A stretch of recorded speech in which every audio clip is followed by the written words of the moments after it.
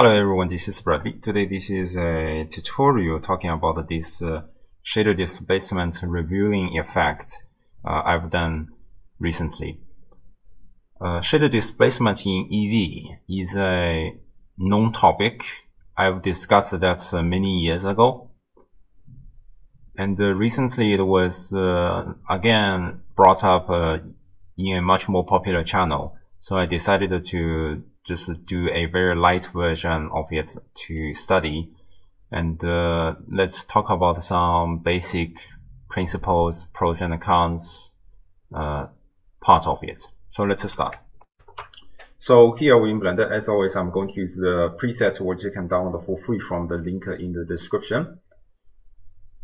I noticed that some people have a misunderstanding that this effect relies a lot on the topology of your mesh, but it doesn't. That's why I showed a wireframe render to suggest the characteristic of this effect. This effect does not really rely on topology. There will be certain issues, but I will discuss it later. But basically, low poly is the characteristic of it. And here I'm just going to start with a default plane so that we only have 4 vertices. And then let's start with the presets, which is a fill volume. But this is very simple. It's like a geometrynodes 101 that you're basically just instancing different layers of it. And the rest is about the parameters like counts, displacement, size, mid-levels. But these are kind of simple things you can do in your free times. But basically that's it. There's really nothing special with these presets. Next, we can go into the shader editor. Let's add a material first, and let's set this material. And let's go through the shader editor. Just for demonstration purposes, I'm going to start with a noise texture first. And this is how this noise texture looks. And another important thing is that when I create different layers, I made an attribute called SD, which stands for shader displacement. You can name it to whatever you want based on the SD gradient. The only bad part is that you cannot make a node group to set the name. So if you're using this preset, I hope you not to change the name. And basically, you are starting from the first instance to the last instance, and you make a gradient from 0 to 1.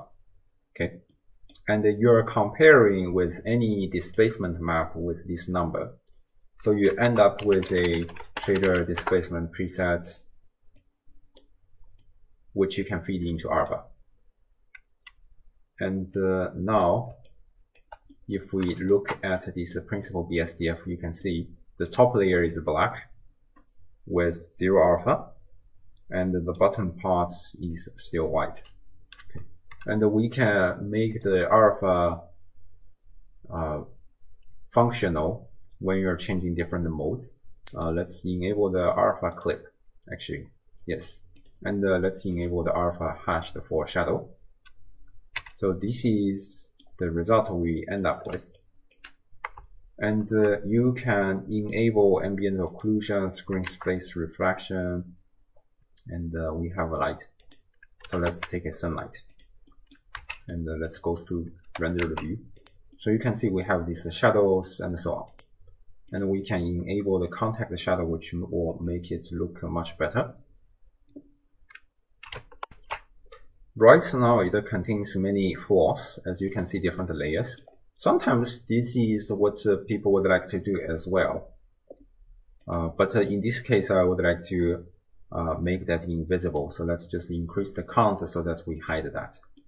Here, I want to remind you that if you're using alpha hashed, it does not looking like anything changed. It's okay, but if you're using alpha blend, then you will lose all this kind of shadow. So you want to use alpha clip in most cases. And yes, once you have done that, it's basically it. And the rest is about changing parameters, making that displacement larger, smaller, and try to deal with your textures.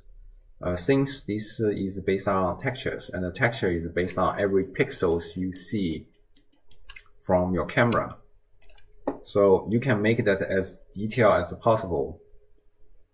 And just be aware that we are really starting from a 4 vertices plane in this setup. Okay. Previously, I've already imported a JS displacement texture, which has a very good looking of this motherboards, whatever stuff. Okay, and I really like using it. I think for some reason the website was down, but I believe people still own a copy somewhere on the internet, including me myself. And again, it can work for any texture. So whether you have a marble, you have a ground, you have a rock, they will all work. Okay. In this case, it's very nice in this particular case because if you're working with cycles displacement, then all these kind of cutting edges require high amounts of subdivision, which will be very difficult. Okay, so now we have this kind of setup. The rest is about how to make the layers out of it. It's basically a math function that this UV is going from 0 to 1 on each axis. Sometimes it's not very easy to distinguish this kind of color, but if you separate the X, Y, Z, you can see how everything goes. That you have 0 to 1 on X-axis and 0 to 1 on Y-axis. Okay, this is a little bit simpler. So now what we can do is you just try to add this value. We can use a math minimum instead. The reason I use this math minimum is because that you go from a very low negative number, it's black, and no matter how you increase this value, it will be clamped at your displacement map. If you're using other methods, then you will end up to make this displacement map fully white. Then you will lose all this kind of displacement. So I'd like to use this minimum. Okay. And basically this is just a math function. If we directly look at it, so we go from nothing and you're building this displacement from layers to layers. So here we can directly put this x-axis into this minimum function, and we can use an plus minus to control the flow of this gradient transition. And it looks kind of very boring, so we can add something more. So let's add another add, and this time I'm going to add a Voronoi texture. And if you're looking at this Voronoi texture, it looks like this. It's kind of very boring, so let's use the choppy chap. So now we have this kind of a square-like texture. So once we've done that, then we should have a transition not only on this XY axis, but we are also displacing the layers with this Voronoi texture.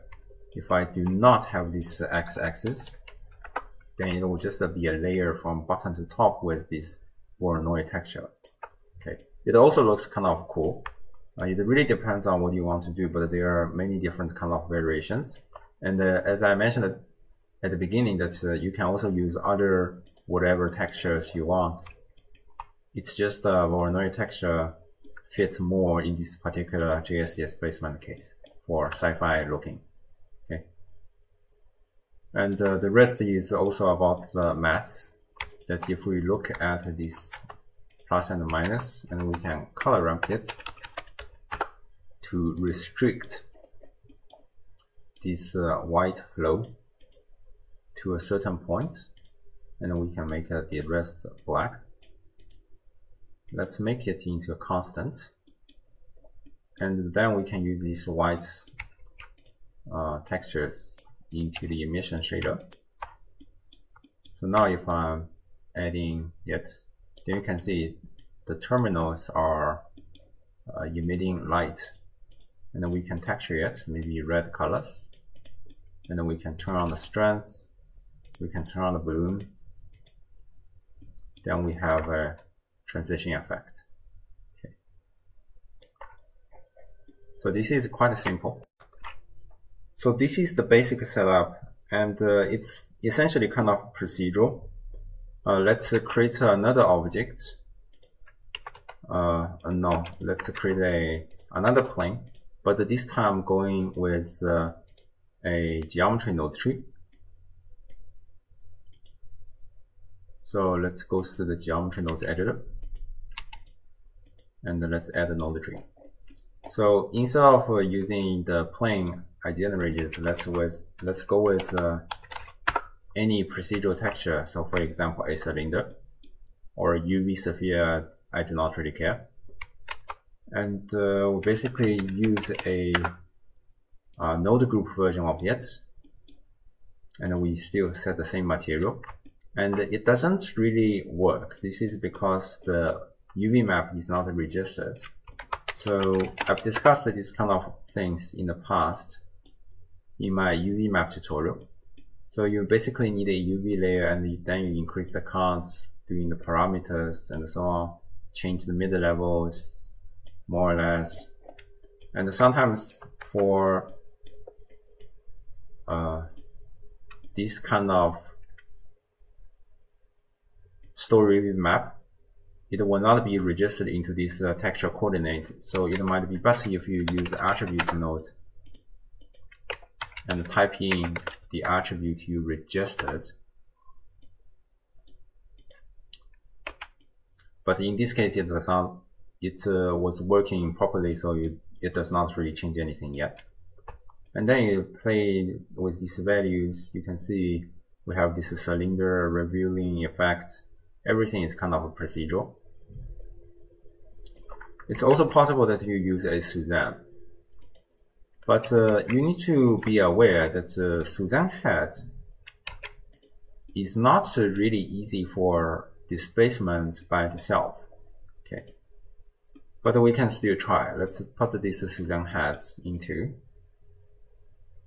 and I do not need to store a UV map because it contains a UV map by its own. And then looking at the result, you can see the displacement looks kind of ugly, but we can still do it with a kind of a tiny amount. And then if we look at this render and we animate it, it looks like this, looks kind of cool. But you may also see that because of the UV map of Suzanne is very weird, the revealing effect goes to be weird too. In that case, you can try to create a gradient with maybe generate it, which is also a way, so that you goes to left and right. This generated coordinate is basically using a bounding box from the left bottom corner to the right upper corner. That's why it's working in this way. Okay. So there are lots of things you can do, and there can be many different variations. I can also use a noise texture, as I mentioned earlier.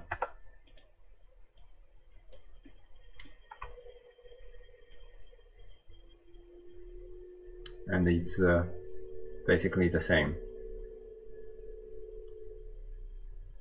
Another important thing is that you may not just use a single texture. You can also add some variances to it, because, for example, you can even add a SD layer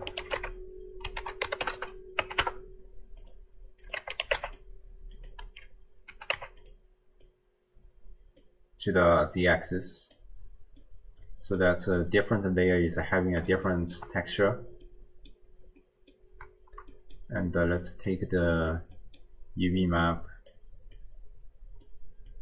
into the coordinate. So now you have a different texture in layers for this revealing effect. It doesn't look actually nice, but anyway. So these are just the possibilities. At the end, it depends on what kind of creativities you can come up with this kind of setup. So I hope you enjoyed this tutorial. I'll probably see you next time. Bye bye.